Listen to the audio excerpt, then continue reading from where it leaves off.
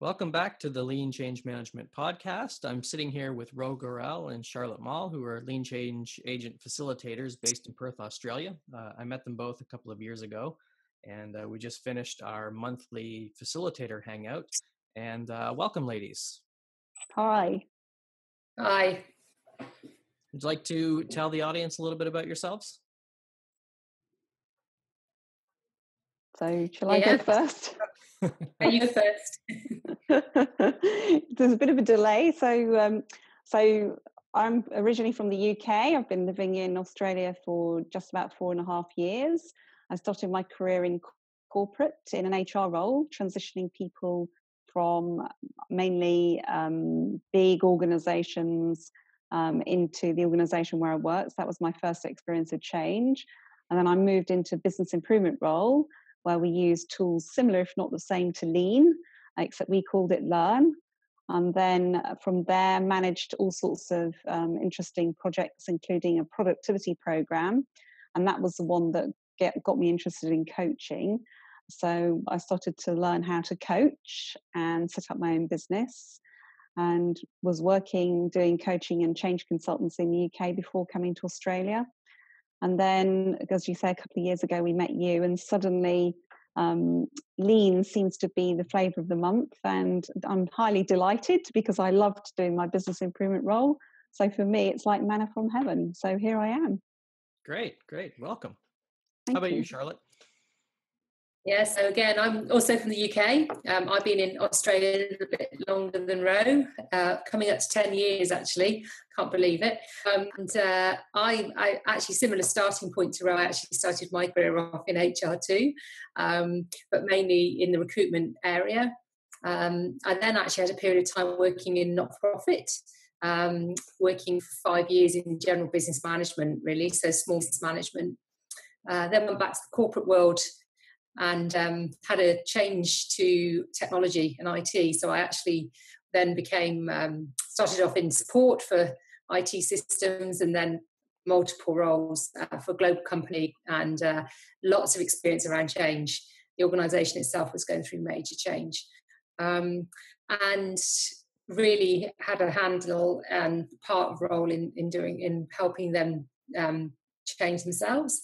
And then after that, came to Australia and worked again in IT to start with, but really saw the challenges around particularly technology projects and the people part, and just brought my people background with the technology. And been working in change for most of the time now I've been in Australia. And I'm actually, just around the same time as you, Jason, when you came over to Australia. Excellent. Great. So hopefully the viewers and listeners are enjoying the new format. So it's live and unscripted. We start with a topic and we see where it goes. So the interesting comment came out in our hangout around, do we really need a change method or a change framework? As long as you have your brain and your ears, you're good to go. So I thought an interesting topic would be, you've had about 8 workshops and have done some speaking engagements, and you've had agile coaches come to the workshops and change practitioners, people with a wide, diverse background. I've had similar with my workshops as well. And what do you see when people come to the workshops? Are they expecting to see a framework and a step-by-step method? And what kind of conversations are you guys getting in your workshops? So I'll go first. Yeah. It's a bit difficult with a delay knowing who's going to speak when. Mm-hmm. So we've seen a wide range in the workshop. So typically it might be individuals who are looking for tools, and it might be individuals who are looking for a method that they can then follow. So that's when they start the workshop. And we see some people make the mindset shift by the end of the workshop, and they realize that actually the tools are only part of the puzzle. And actually the difference that makes the difference is what they bring to the change piece. So the brain and the 2 ears, if you're listening to what's actually happening, then you've already got tools in your kit bag that you can use and maybe use in a different way. So we see some people make a sort of behavior shift, and some people actually make an identity shift, so that by the end of the workshop they actually see themselves differently. So it's not just that they've learned a whole new bunch of stuff, and they can see how they can apply it. They've also got huge insights about how they work themselves and how they can do stuff differently. So it's very much the sort of the almost in two camps. Mm-hmm. Charlotte, I don't know what you would say. Yeah, definitely. I think we do get some people who come along who just want to know how to integrate change with agile projects, particularly because they may be working on agile projects, and so they want to have a methodology that they can work in with the agile teams that they're working with.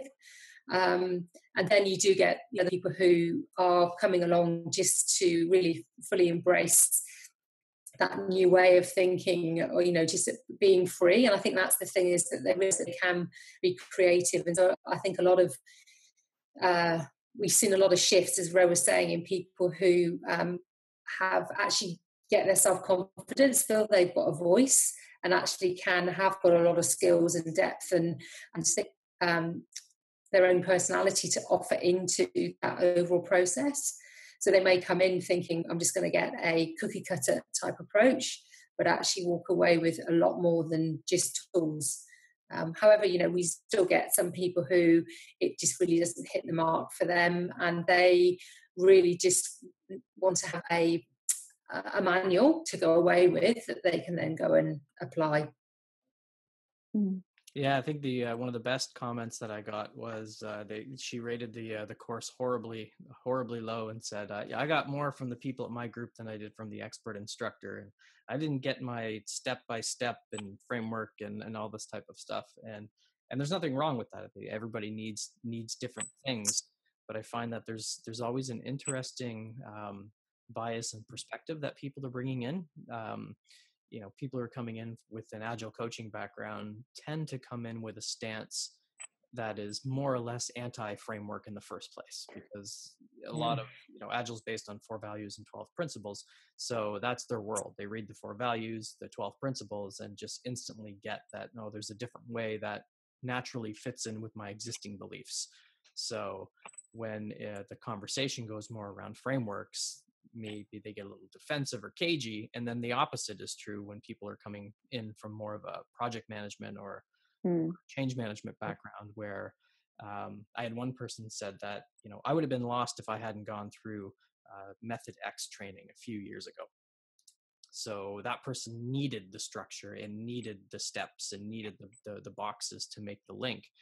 I think that's where we get stuck in our organizations, is looking at our existing biases and then not really having the ability to step outside that, because people like to say we have to think outside the box when it comes to introducing change. But if you're in the organization, you're in the box. That's kind of the whole idea behind systems thinking, is you're in the box, you can't think outside of it. So you need to get some of that outside perspective.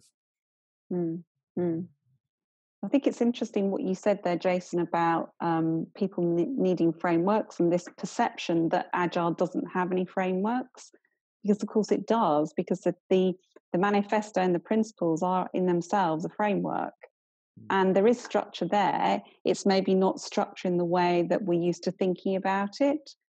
So I quite like to actually explode that myth in the workshop, that they go, oh, Agile people, they just go off, there's no discipline, there's no there's no structure, they just do what they think they should do. And I go, well, hang on a minute, you've got sprints, you've got Scrum, you've got loads of rituals and ceremonies that go on within Agile. That's structure. It's just a different perspective on structure. So for me, that actually helps those people who need that degree of certainty, because it says it's okay, it's safe, because there is some structure. What we're saying is that you don't have to follow a linear process, that it's more, it evolves, and it's based on one of the key fundamentals, which is actually understanding what's going on in the system by keeping your antennae up and actually observing and listening. So anyway, that's how I explain it doesn't necessarily mean it's the right way. It's just a different way of explaining it. Mm-hmm.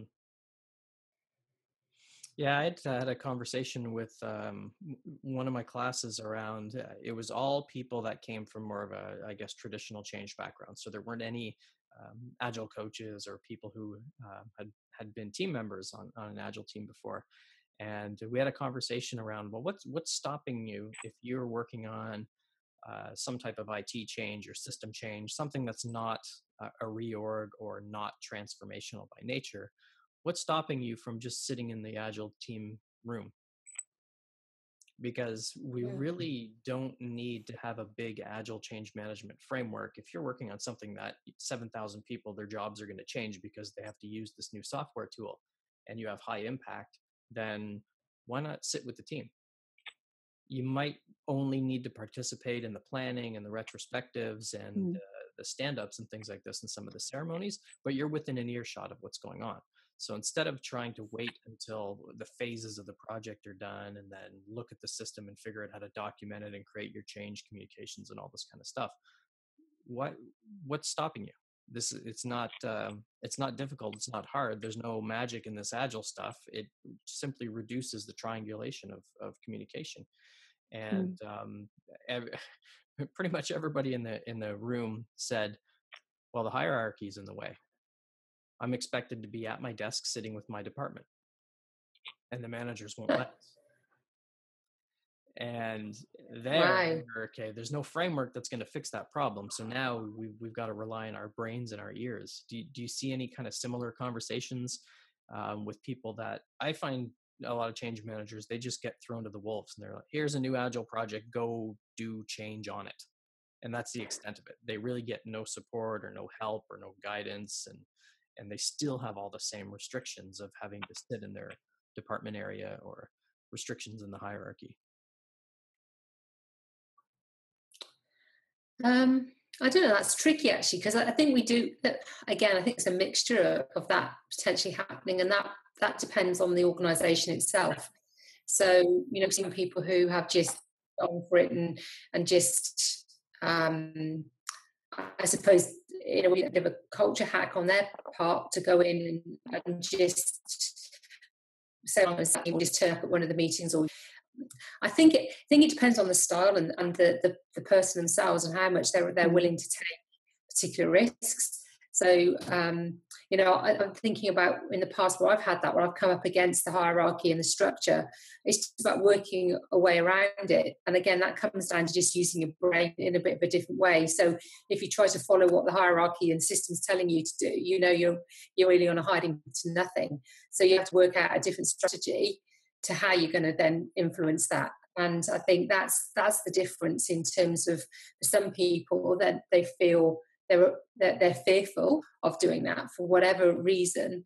But if there are opportunities to just put yourself out there, then that would be, I think they're there. I think obviously that whole system piece is just massive, and also the cultural overlay as well of people feeling able to go and step over those boundaries.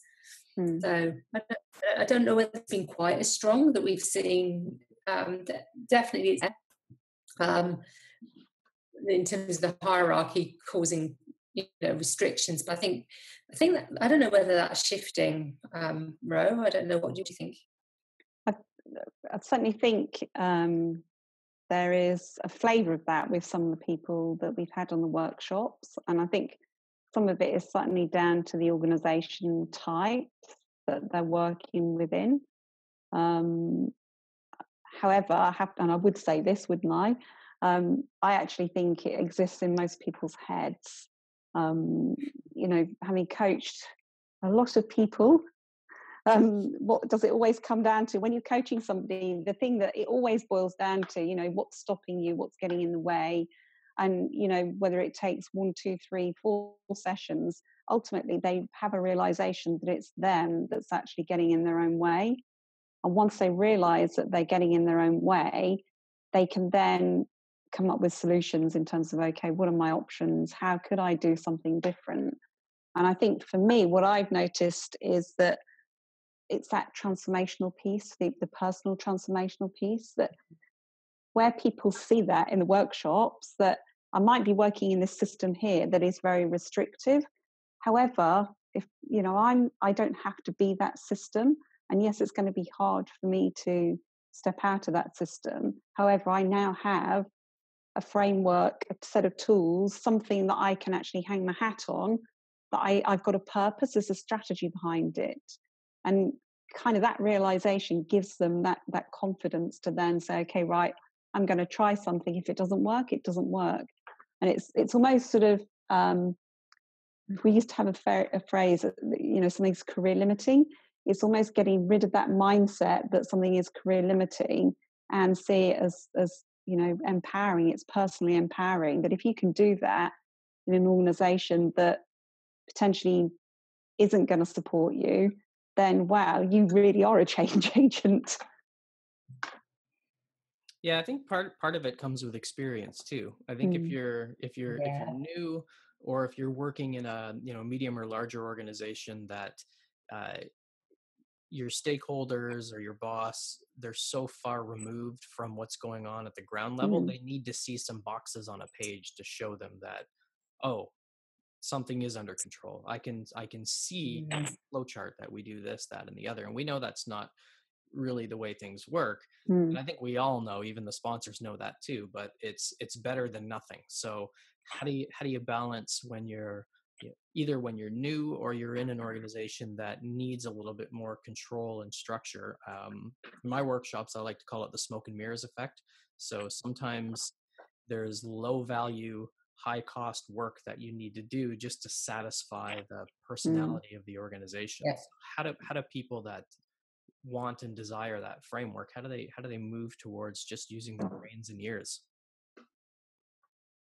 I guess it goes back to that model we were talking about before, in terms of what degree of certainty do people need. And organizations do need that certainty, because they need to know that the risk is covered. They need to know that, because they're going to have to report to the board is then going to have to report to the shareholders. So that you do, it's just a reality that you do have to do some of that.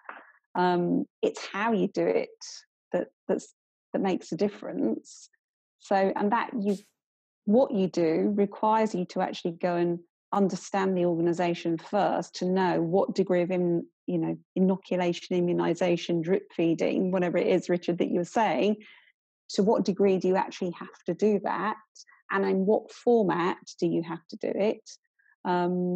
Because if they need that, then that's part of the system. So that's part of your insight, and that's part of your experiment. So you've kind of got, you can use the lean change cycle just in the way that you do that. You've got insight, options, experiment. Go see what happens. Does that work? Does that give them enough certainty? Yes or no? What else could you do? So it's kind of keeping that cycle mindset going, that everything you're doing is actually an experiment, and all you're doing is basing those experiments on the data that you're gathering as you're doing stuff. Would be kind of the way that I would look at it. Yeah. The language is really, really important, that it can build a mental bridge for wherever that sponsor or stakeholder is at and where they're trying to get to.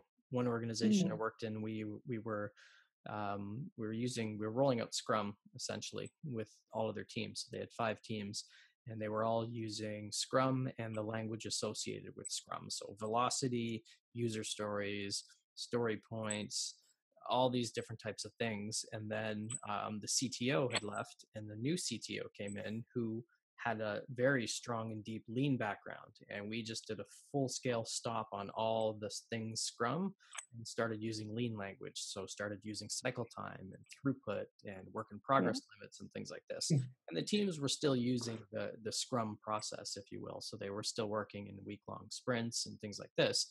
But we started to move out of the team layer and up into more of the program portfolio layer around throughput with features, and Little's law, which is the relationship between work in progress and cycle time, stuff like that. And it immediately helped him click, because we had been using this process for probably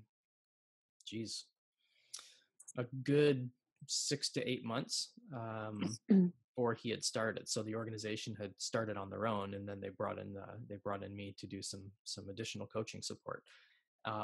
So it didn't change anything that the teams were doing. It was more just how we spoke to that stakeholder, and that gave him the feeling of, oh, okay, I get what this is. So, in my world, I have X, Y, Z. What is that in this kind of Scrum thing?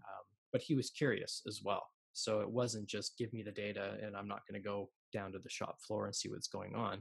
It's actually a benefit, because go to the Gemba or go to the shop floor and see what's going on is something that he personally believes. So it made it a little bit easier in that sense. We didn't have to get into any of these big frameworks or diagrams or anything like that. So it worked out pretty well. Yeah.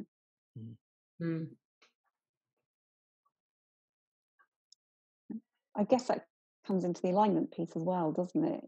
That's part of your alignment process. How do you connect with somebody and meet them where they're at? Which is a coaching piece again. So yeah, understanding that you're actually talking about the same thing, you just have a different way of accessing it. So yeah, for me, that's the beauty of the sort of the lean change cycle. But if you keep that in the back of your mind, then you can kind of work out most problems just by thinking through that very simple cycle. And the other thing is the 4 components. So we talk a lot about the 4 components because, again, that's got the same simplicity that the lean change cycle has. If you've got those 4 components, then you can start to draw a picture. And you can also create that bridge, as you call it, Jason, with how the organization functions, and then looking at those 4 components. Are we covering those 4 components around, the strategic change canvas? Do we have a vision? Do we understand why we have a vision? Do we understand who's impacted by the vision? I mean, they're questions that you ask anyway when you're looking at creating a vision. So it just creates that little bridge and that simple model that keeps ticking over. Yeah. I find some people, they get into questions around how do I not get authorization to use this lean change management stuff, but more, how do I sell it? How do I bring it back into my organization where we have our 3 processes that we use, and how do I do that? And we get into conversations around, well, it's abstracted enough, just like you said, Ro, that you could apply one of these canvas processes within your phase X. So it's, I'm going to be doing some work with an organization, 7,000 people affected by this change. And it's kind of exactly what we're doing. So they have to go to their board and they have to figure out, how are we going to do all the operational and business readiness stuff? And they came to a workshop and they said, we think this is a better way to do it, but we don't know how to use the language that's going to make sense for them. Because if you go into, we're going to create a big visible room and we're going to visualize the work and we're going to use some agile and lean and scrum-like elements to run this, that might scare some people away. So we get into, and when you mentioned in the hangout around organizational change, we're coming in to manipulate the system. And it doesn't matter how you look at it, but that's what you're trying to do. You're not trying to do anything malicious, but that's what you're being brought in to do. So where do you draw the line between selling it as a process to help you get to where you want to go versus kind of compromising some of your own personal views on change? I also think that one of the ways, talking about trying to introduce questions around how do I introduce it to my organisation, and if the language is not going to really work, the way that I've done it with organisation, very traditional organisation, is take the tools that they've already got and maybe introduce just 1 or 2, and not actually label it lean change or anything like that. Just actually experiment with it. And just, so for example, doing a team canvas with a group, a department canvas, didn't call it that, but actually from a kick-off perspective, just went and used that tool. and then actually then said, oh, they liked it. So we said, well, let's put that into the toolkit that you've already got. And so it's just really, again, working within the system to gradually introduce new things. And I think it's that, influencing it by introducing something in a very subtle way. And then if people like it and they can see the value, then carry on using it. I tried one of the other tools and it just didn't work at all. I one little bit. So, okay, just don't, again, that was an experiment that didn't work for that at that moment in time, and move on. Not get too precious about what you are using, and other than, again, having your hypothesis in your own head around what you're trying to test, and then you kind of measure that. And it could be something really simple, as I said, the one that didn't work very well, it was just, well, if they're going to go and use this tool in these various meetings, I'll get some feedback. And then when I actually asked the question, there was no feedback, and they said, oh, we didn't actually bother using it. Well, that was enough for me. Walk away, move on, do something different. So I think it's that, again, it's that experimental mindset and not getting hung up on just using a tool for tool's sake. It's not going to actually get you closer to the outcome that you're seeking. Yeah. I think we tend to overcomplicate things sometimes. I think we think it needs to be more complex than it might actually need to be at certain points. So I like to use, lately I've been using language around thinking of change. Doesn't matter if it's transformational or IT change, as a series of small interventions. And the difference between, some people talk about change events and they say change management is more than just change events. I kind of disagree with that. I think it is those small, well-timed interventions where you as a change person, you see the window of opportunity open, there's going to be a window, and you have to know how to look for it and how to dive through it. And where people get stuck, I had someone in a recent course who said, being a full-time change person is sometimes you have to wait a couple of weeks for the dust to settle. But what are you going to do in those couple of weeks? You have to be doing something, because your boss or your sponsor is going to be, well, where's your next set of tasks? What's the plan? What are you doing? And you can't say, well, I'm just waiting for the change to happen. But a lot of the times it is a waiting game. And then we make things worse because we feel, well, I should be doing something, so I'm going to introduce something else. And that balance is difficult. Do you have any before we close off the podcast, do you have any advice or tips for people that need more of the tasks and framework stuff, how they could move towards just thinking about change using their brain and their ears type of approach? So that made me laugh, because I won't say when, I had an experience where I wasn't the change manager. The change manager was being asked to produce XYZ artifacts, and they kept coming to me, and we were talking about why they needed these artifacts. And I said, well, you can't actually produce the artifacts because nothing has happened yet. Therefore, producing the artifacts would be pointless at best and counterproductive at worst. Because, of course, once you produce the artifacts, you then create an expectation.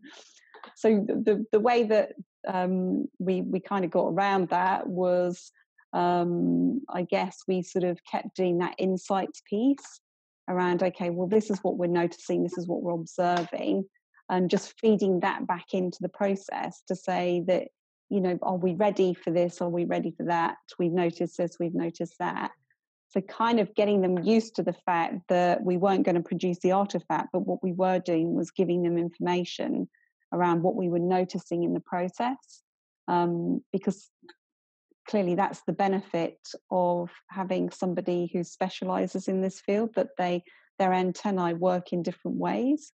So it was kind of trying to salve their sort of need for an artifact with giving them something without actually producing a document that would then sort of come back to haunt us in the future.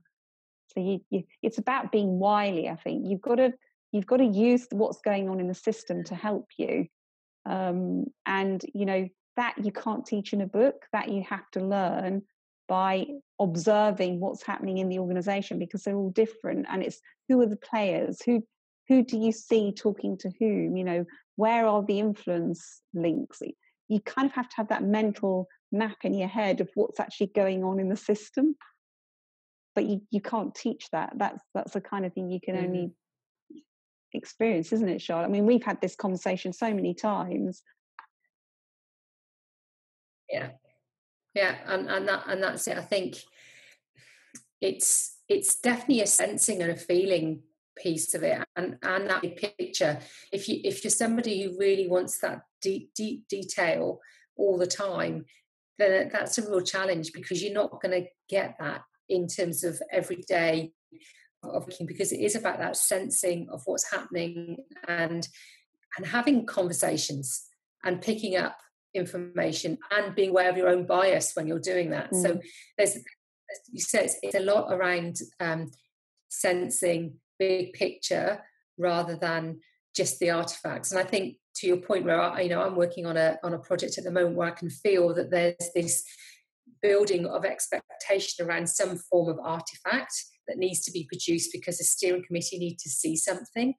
And I've said, well, bring them into the room where we are, because then you can see that their things are. It's not, I can produce something on a PowerPoint slide, but actually coming into the room and seeing where we're at and how we're working as a team, that's going to be more beneficial in terms of getting the information that they maybe need to help them feel comfortable that things are on track, rather than providing a PowerPoint or some form of report that is really very flat and doesn't really tell you much.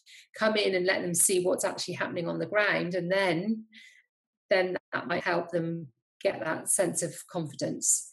Obviously, the challenge comes when you do have regulation, if you're working in certain industries where they require the ticks in boxes, but then you just work your way through that. What's the minimum viable tick that you need? Really, what is it, the minimum viable checklist that you need to satisfy a regulator? To think of it from that perspective. Yeah, I'm a huge fan of visualizing the work. So it always comes up in the workshops. It always comes up with any initial client engagement, that if you can't see the work, you can't manage it. So getting past the hump of getting people into these rooms is always the hard part, but you never know until you try. So before we wrap up, what's happening with you, Ro and Charlotte? So Ro, do you want to start? What do you have going on? So over the next 2 weeks, we've actually got quite a busy period in terms of, we're doing a talk in Canberra next Tuesday, which is Valentine's Day. So hopefully people will turn up and they won't be going out for a romantic meal. And then we're also next week doing another in-house workshop, which we're really looking forward to, with a very interesting client and a very exciting group of people in terms of their journey. So that we're really looking forward to that. And then the following week, we're in Sydney with a public workshop on the Monday and Tuesday, followed by another in-house workshop at the end of that week. So by the end of those 2 weeks, I think we'll be lean changed out. Yeah, we'll be coming back to Perth for a rest, I think.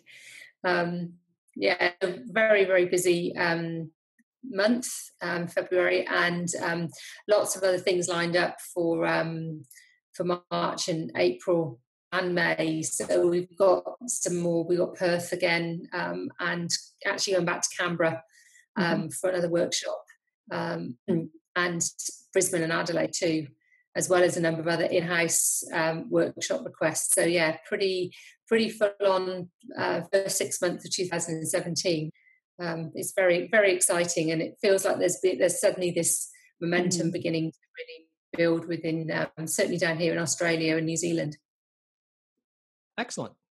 Well, thanks very much for joining this morning. Enjoyed the conversation. It's early for me and late for you, so hopefully the things that we talked about made a lot of sense. And thanks very much. Thank you very much. Thanks, Jane.